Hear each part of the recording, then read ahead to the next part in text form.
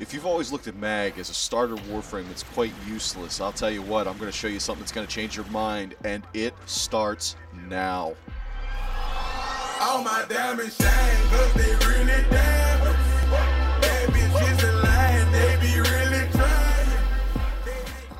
What is up, everybody? I'm Acousticability. Thank you for stopping by. If you are into Warframe and car-related videos, make sure you hit that sub button. Also, make sure you stay to the end after the build. I got a question that could be answered by you, another Warframe player. So let's get to this video. Now, mag, in my opinion, is one of the best starter frames because without any kind of mods, you can actually take and regenerate things with her, and that is always a plus when you first start out. Now, with a couple tricks, tweaks, and mods, you can actually take and make her pretty much unstoppable if you know how to play her, and that's what we're going to cover right now, is actually how to play mag from a veteran standpoint.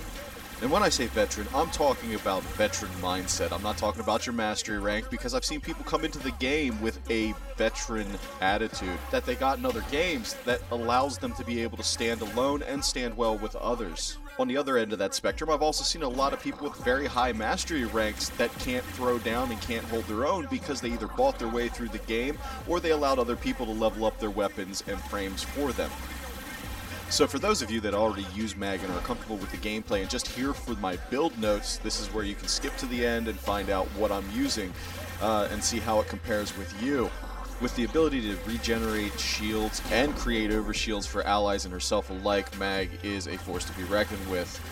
Camping is definitely mag's strong suit, making sure that you only pop out when you need to get ammunition and make sure that you have life support if you're playing survival like I am here. So first tip to camping is to make sure that you seal yourself off using magnetism.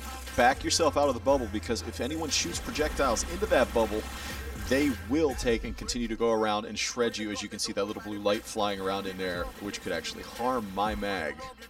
Damage is dealt out by this ability two ways. One is by the absorbed projectiles that are flying around in the center, and two is DPS by anything that's absorbed, okay? The damage is translated into ticks. So in essence, the more damage you pump into the bubble, the more it's going to put out per second to anyone that is trapped inside, other than you, of course.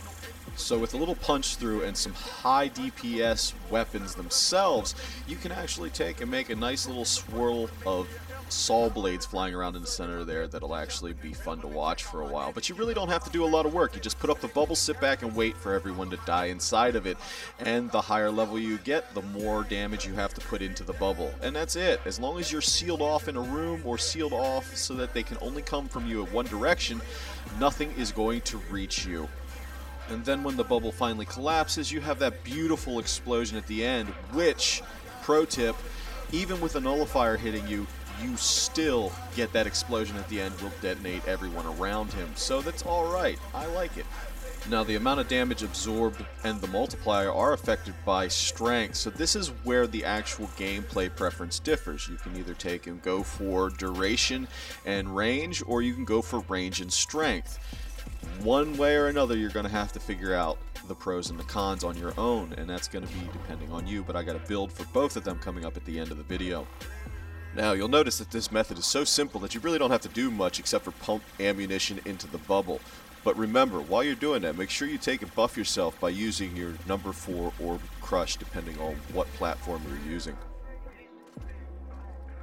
Alright, let's talk builds. I got two builds that I like to use. One is going to be using more of the ability to power the multiplier, and the other one is going to be more of a duration thing.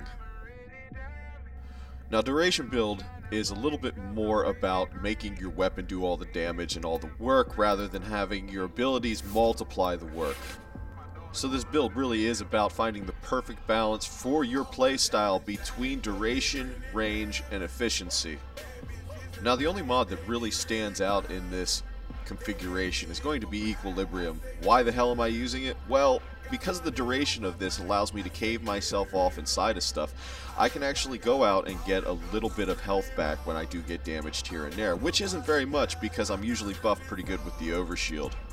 Feel free to pause it and compare your mods to my mods, and hit me up in the comments below if you have any questions on why I'm actually using these mods in specific. So let's get on to the next one.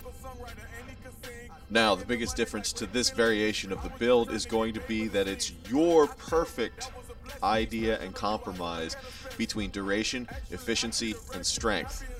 Because the last one we'd left the strength drop out and just based it off of the weapons. This time we're letting the ability actually help out. I know what you're saying, but your strength is only 110%. Well, I'll tell you what, in the last build, if you didn't notice, it was 55%, so it's a huge gain in this build for me. So, like I said before, it comes down to your play style and how you want to do things. I'm just here to provide the idea. But once again, as I said in the last build, feel free to pause this, snoop around, compare the mods to your mods, and hit me up down below if you have any questions on why I'm doing what I'm doing.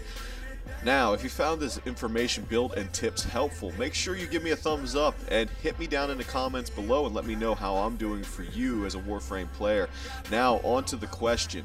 So as a veteran Warframe player, I've seen Mag change quite a bit. What do you guys feel about her mod, Overshield, being changed? Do you think that that made a huge difference, that they added the ability to crush, or do you think that it was nice to just have that ability?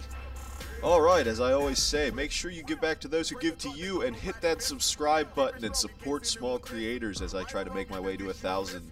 And I hope to see you all next time in the grind.